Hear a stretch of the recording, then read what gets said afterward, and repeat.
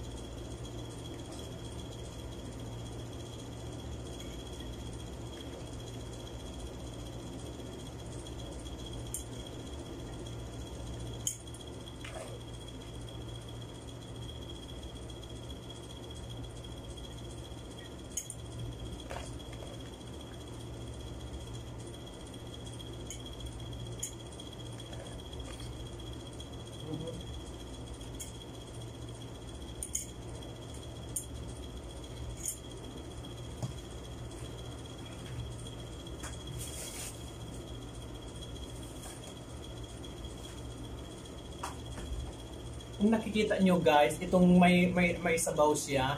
Ano yan guys, suka siya na may paminta, asin, kunting vegeta or magic sarap at saka sili.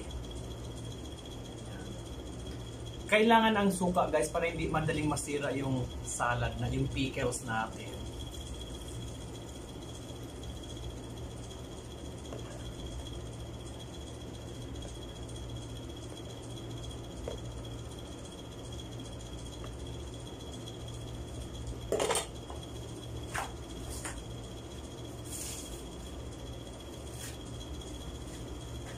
So ayan guys.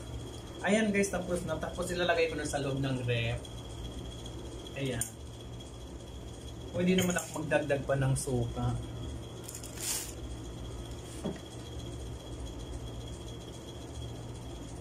Kumusta na ang first day of Ramadan nyo guys? Ayan. Tapos ilalako ko. So, ano guys, kada kain ko, may kunting ganito salad para at least healthy naman siya. So, ayun guys, ayan.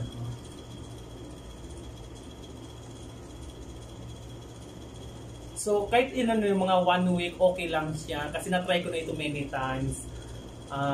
At saka hindi siya nasisira, basta may suka siya. Tapos, ayan.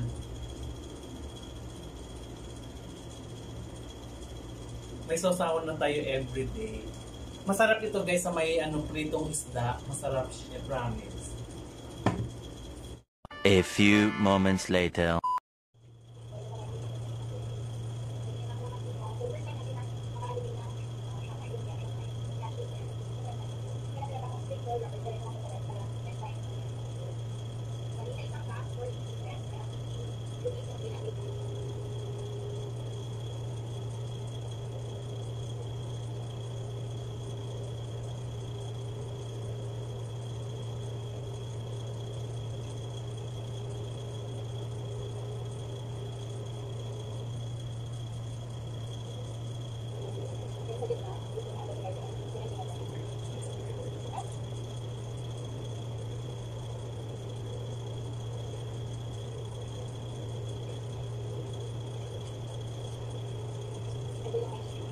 Hello guys.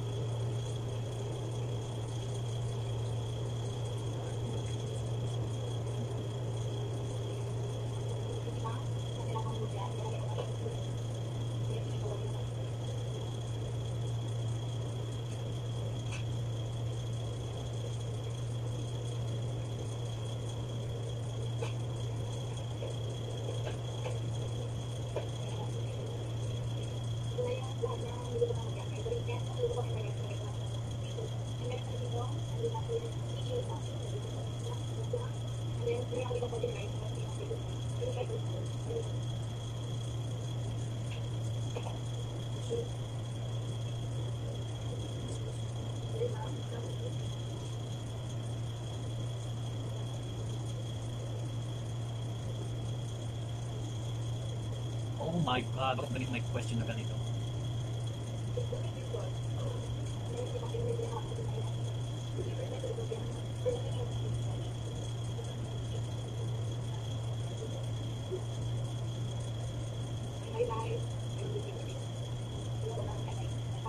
What?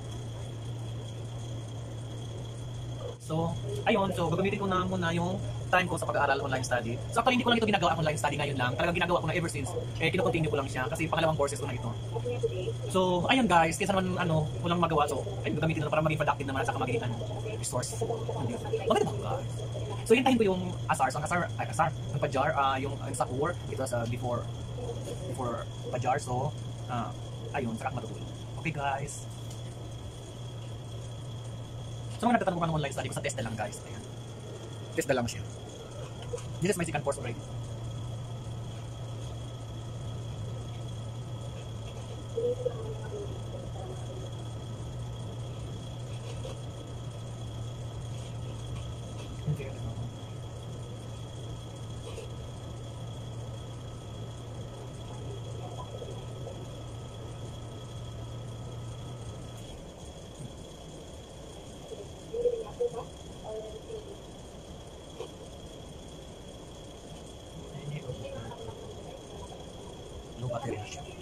Low battery na kayo guys. Isaksak ko muna tayo sa charging. Ayan.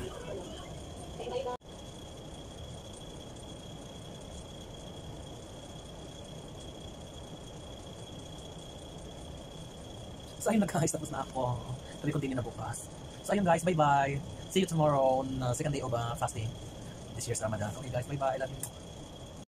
A few moments later. Guys, ayan guys, it's 5 o'clock in the afternoon. So curfew na kasi ang curfew ngayon is 5 o'clock to 9 o'clock in the morning until 5 o'clock in the afternoon. So 5 o'clock now. So ipapakita ko sa inyo ang sitwasyon sa ang sitwasyon sa labas ng building namin. Tingnan natin kung maraming tao or wala. So ayun. So 5 o'clock ngayon, so after 1 hour and 8 minutes mag-i-iftar na, magpa-fatur na. So ipapakita ko muna sa inyo ang sitwasyon sa labas ng building na. Ayan guys. Nakita nyo, walang katao-tao. Diba? Tapos yun. Zoom natin. Diba? Walang tao.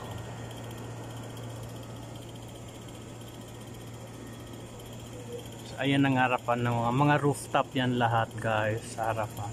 Andito ako sa 4th floor ng building namin. So ayan, walang katao-tao.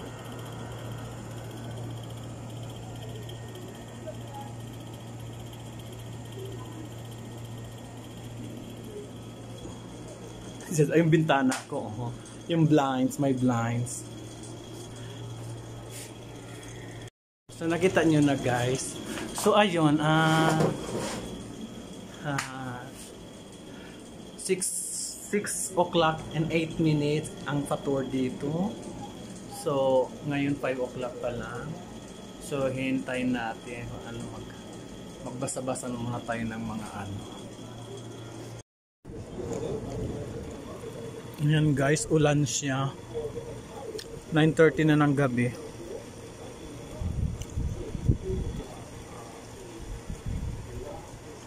Umuulan tapos may kulog kidlat.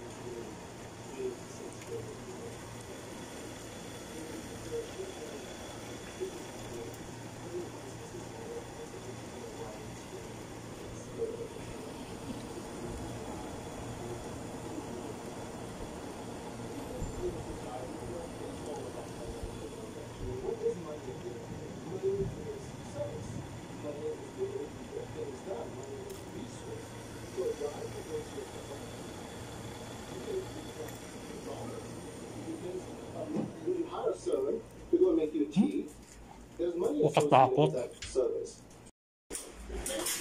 Grabe ang lakas ng ng hangin.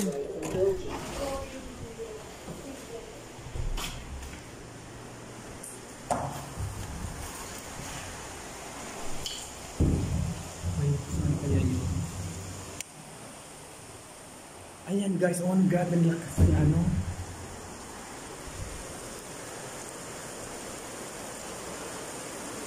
Ang lakas ng ulan.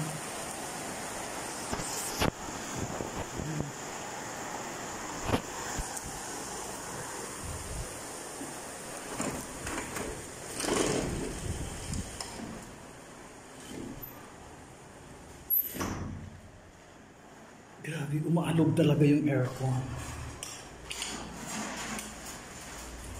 Kanta ako.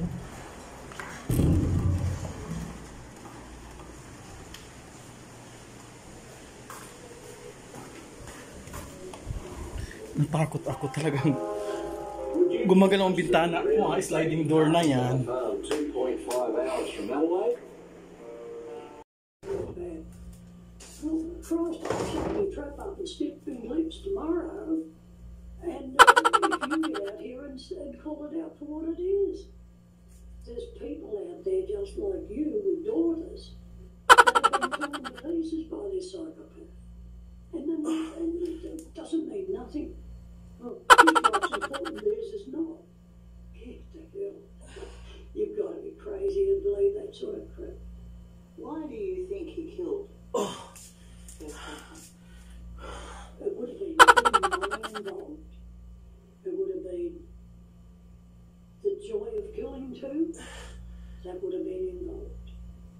The thrill, the anxiety. But most of all, he could get away with it. No, he just didn't have empathy for people. He had all the bulldozers. And that's it. And his love came from killing people. I would say he's not from killing people. And I don't know if he was quite as blunt as that, but he got a charge out of it, obviously. What do you think? Might have been other motives. It might have been that he just seen beautiful things and he liked to destroy it. Be it male or female, doesn't matter. When you learned about how those backpackers were killed and toyed with, played with, brutally murdered. Oh, don't even talk. Don't want to go there, I'll get emotional. I just... Why will you get emotional? It's okay. Okay, we'll just take a moment. It's okay. That's all right. We'll just take a moment. Sorry. It's all right. What's going on? Nothing. What can I say? You just pull on the strings out of it. Nanonood ako ng 60 minutes, guys. Is that part of it okay? 60 minutes at the same time nag-aaral ako online. Kawawa naman yung matanda.